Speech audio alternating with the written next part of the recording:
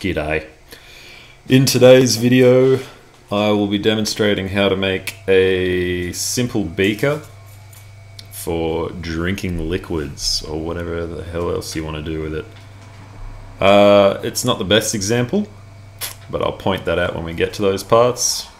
Kind of just had to make this video with the shots that I had. And yeah, you get what you paid for.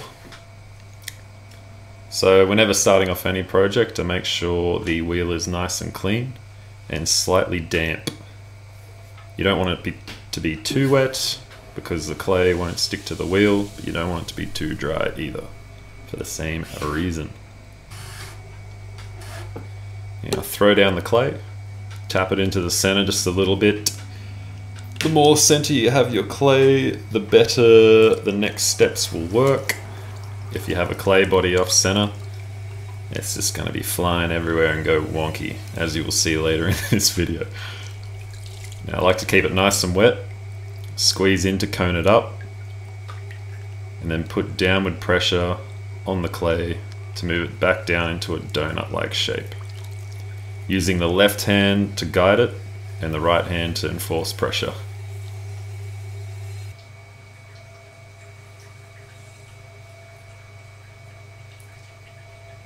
Now keeping it nice and wet, I'll push my thumbs into the center to make a divot.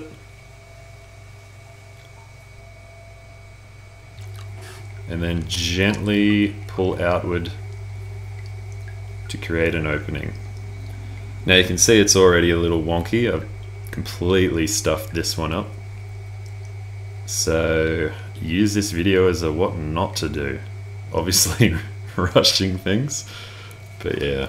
Maybe I was in a hurry this day. You can still make it work even if it's a bit wonky, but it's a bad habit to get into that. Alright, here's the first pull. And rather than pulling up, I'm kind of just pushing it inward to make a coned shape. Grabbing the kidney to scrape off a little divot on the bottom to help get that sponge under to pull it up again for the second pull. As you can see, it's slowly getting taller. Using that kidney again to make the divot for the third pull. Making sure that I'm pulling up at the same speed every time, a consistent speed, and applying consistent pressure on the walls too to make it the same consistency all the way up. Here I'm using the kidney again, but I'm pushing the clay outward into it to smooth out the sides. This will also help it to be nice and straight. You don't want to push the kidney into the clay, you want to push the clay out into the kidney.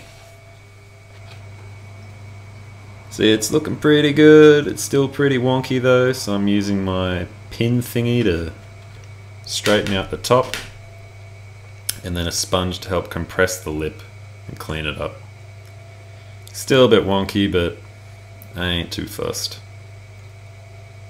I'm using the sponge to get out all the excess water from inside. Making it as dry as possible before I take it off the wheel.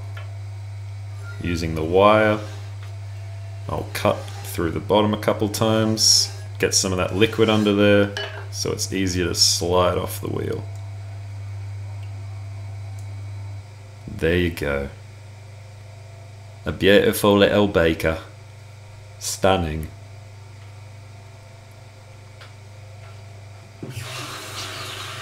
Always after finishing, it's best to clean up the area if you're making more beakers or whatever else. As I said earlier, you don't want the wheel to be too wet. You want it to be just perfectly damp for the next project or clean for the next day. Wash your hands. Always wash your hands. Anyway, that's it for now. And I'll see you next time.